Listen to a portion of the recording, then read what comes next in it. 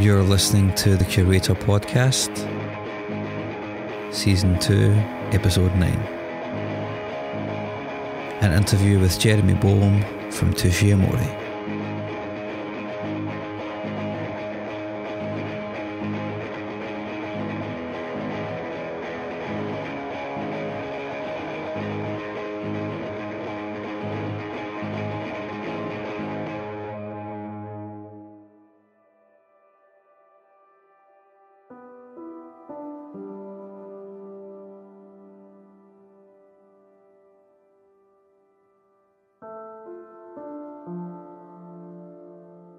Jeremy, it is an utter pleasure to actually meet you. How the hell are you doing, sir? I'm doing good.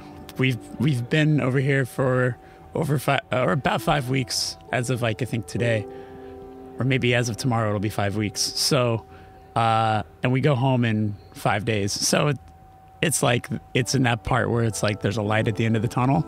But this tour has been incredibly fun and overwhelming. So I'm in good spirits, but it's that weird, you're happy to be here and you're having a great time and the shows are awesome and the people are awesome and the bands we're on tour with are awesome.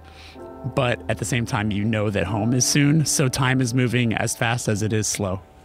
I mean, sometimes you can be on the road and have the best time, but you still want your own bed. Yeah, there is that. Yeah. So I seen you post on Twitter and we talked about it a little a second ago, that you really like Glasgow. Top 5, you said? Top 5. Why? I'm infatuated with the music from here. Like Bell and Sebastian's like top 3 favorite bands. Camera Obscura, Arab Strap, Mogwai. Like there's just so much good that has come out of here. But specifically Bell and Sebastian, like I whenever I come here, I like to just sort of like pick a record and just kind of walk around. And also, I mean, there's such a cool community around this venue and everything, at least from what I see. Like Mono is always a cool place to go, grab a coffee and shop for records and whatever else. And we've made a lot of good friends here. And I don't know, it's just I think if I was to move ever to the UK, I would either go Glasgow or Brighton, but I'd probably go Glasgow. So did you pick up any records today?